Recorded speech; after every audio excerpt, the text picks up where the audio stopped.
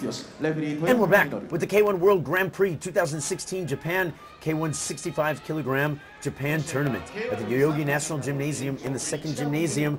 We've got a one-off 60 kilogram weight bout here for you. In the red corner, Hirotaka Urabe taking on, in the blue, Johannes Wolf. I'm Brian. And I'm Ross, alrighty, into the breakdown.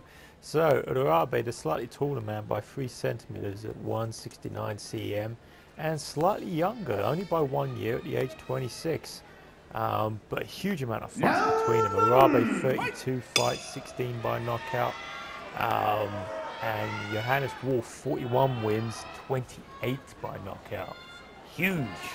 Huge. Yeah, big records for both these guys. Lots of experience in the ring here right now. We all know how good Urabe is. So sharp, so smooth. We'll see what Wolf brings here. And right off the bat, the hooking style kick, very interesting. Unique technique selection right off the bat. That was a very fast kick from an angle you wouldn't normally expect. My word, he's chucking kicks like most people chuck jabs. Yeah, well, they're using the side kick there too. Very interesting. So I think we'll see some unique stuff here from Johannes.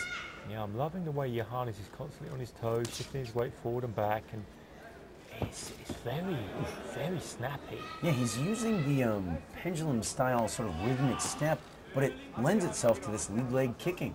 Yeah, now you can normally predict that style, but he's so fast with it, and he's so good with his range. It works. Ooh, wow, nice kick there too. Holy cow. This is going to be really frustrating for Urabe. When you have a guy that just throws these unorthodox techniques that even if you block them, hurt your arm, they smash, the heel hits you in the forearm. It's really uncomfortable. It's just not fun. It throws you. Oh yeah, I mean, it's a very tricky puzzle to work out how to get in. Look at this. Look at this. And once when he's in there, he's got to make full use of it, Urabe. He really does.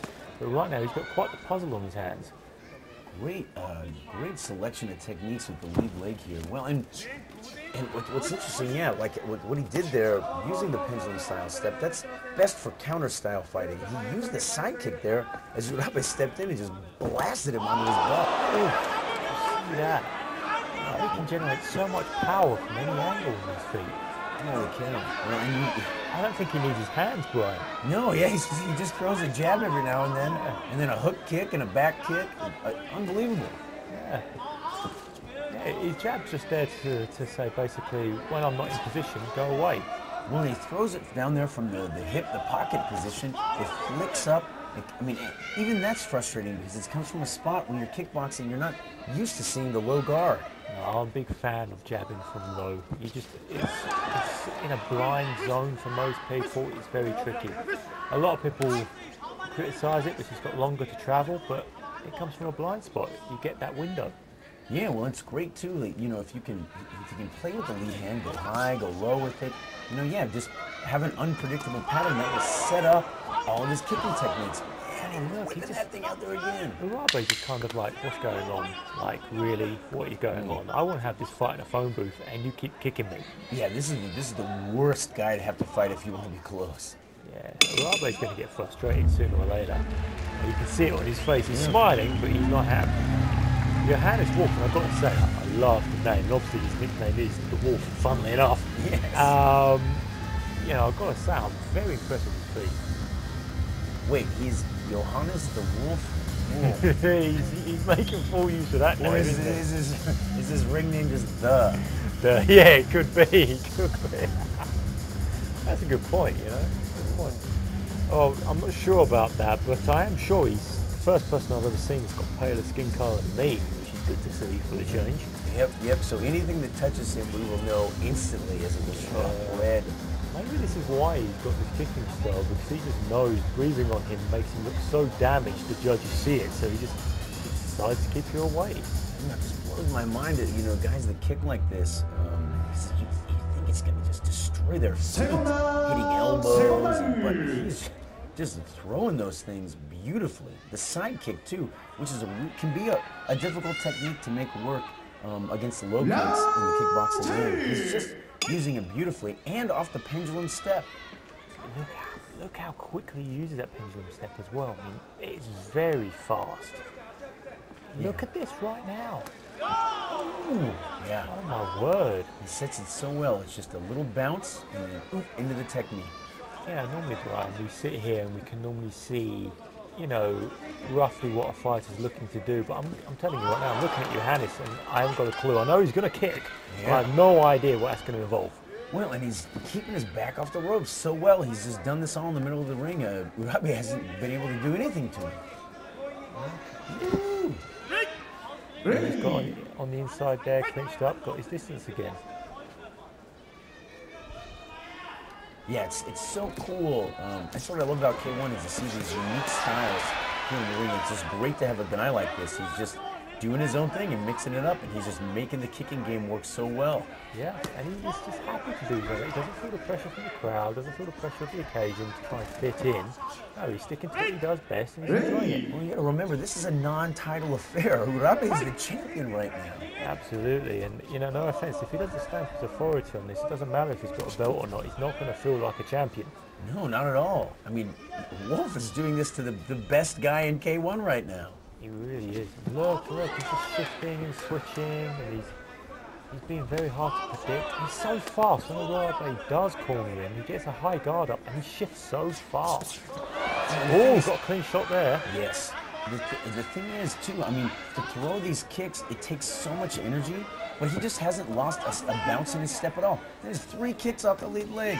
Side kick, hook kick, right? I mean, it's just like he's shadow boxing with his legs. Oh, it's making me tired just looking at it. I don't know what kind of power plant he's got underneath that skin, but it is certainly pumping out a lot of horsepower. Oh man, yeah, he looks really smooth, and he has just found his rhythm. He really has. Urabe right now, he's just basically, I have no answer for what's going on. I'm just hoping he shows me a target. Yeah, I mean, Urabe just needs to go for broke and get inside, eat something and get in there. That's it. He hasn't done anything. Trouble is, when you eat a punch together, it's not so bad as padded fist, but eating a kick, it can put you off a bit. Here he is. Yeah, he's trying to get in there, but Johannes doing a great job of pushing him back. Yeah, you know, this is the thing. Urabe can't afford to be pushed back like that. He needs to use a little bit of movement or use some of his size. Well, then once it gets inside kicking range, Johannes has that nice slick jab from below. He really does. I'm a fan of that jab. Oh, getting a bit rough from Urabe here. That's what he's got to do. Yeah. He needed to be doing this 2 minutes ago. Yeah, he's got to rough this guy up. He's got to close him down, give him as little time and space to think as possible and land. Well, it's not that Johannes can't punch either. I mean, he's got a smooth one too. So he's got techniques at all the different ranges. He just holds his guard low, which is going to make him vulnerable in some ways. That's the second time Urabe's walked back to that corner with that look on his face, and he just has that little nod of, really? Like, really? Here we go. Let's take a little look at the replays. Wow, him just kissing right up the jaw. I mean, yeah. Those are clean scoring techniques. You know, look at what we just saw. You know, when Wolf lands, it looks exaggerated because Urabe's got that long hair. When Urabe lands on Wolf, he's got the short hair, you don't think it's that bad. You know, these simple little things fighters need to think about. Yeah, well, and Wolf did a good job there. Sliding back, you know, he ate the right hand, he was moving backwards, he was moving with the shot, and yeah, he bounced off the ropes, got to the side. You know, he's not just a great kicker, but he's got good ring tactics. So evasive. But you're right, you know, just to sway back onto the rope and then pivot, that's not an easy thing to do. No. Here we go. No, well, we'll see. I mean, he looked fine in round 2. Cardio-wise, I would imagine Johannes Wolf can just keep this up the whole fight. What is Urabe going to do? Well, normally when you see someone like Johannes Wolf's work rate and the weapons he's bringing to bear, you would worry about his stamina, but we've seen nothing to suggest it's going to be a problem. No, nice little kick there from Urabe himself. Oh, there you go. That's a good counter. Yep, use the lead leg. Loving it. 2 counters with the lead leg and a nice straight right. Wow, now they're just basically exchanging with kicks, which is awesome to see. Yeah, it's not all I expected, but I'm enjoying it. Look at this now. Come on, Urabe, you've got to get off. He's gone back in his shell a little bit. He's got to start being first. Well, what's interesting is you get a little more pressure from Urabe. It's going to force Wolf to be even more creative, and the way that he blends his kicks together, it's really unique. Here it is. Here it is. Wolf's got to think about that kick. you know, it's a slow recovery from that kick, which gives Urabe a hair's breadth to get in. Yes. So he's got to get back to more his straighter kicks. Urabe is going to be looking for that. Yeah, but he still is just able to keep Urabe from really committing and getting inside. Yeah, absolutely. What is, you know, what is going through Urabe's mind right now? You know.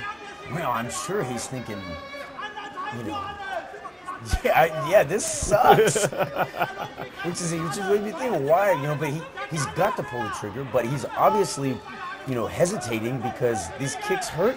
He doesn't want to eat one as he goes in. He really does not want to eat one, and that's really it. There's nothing more complex to think about. Urabe doesn't want to close distance because he's worried about those kicks. He's hoping a kick goes awry and that it provides an opportunity for him to land some of his own.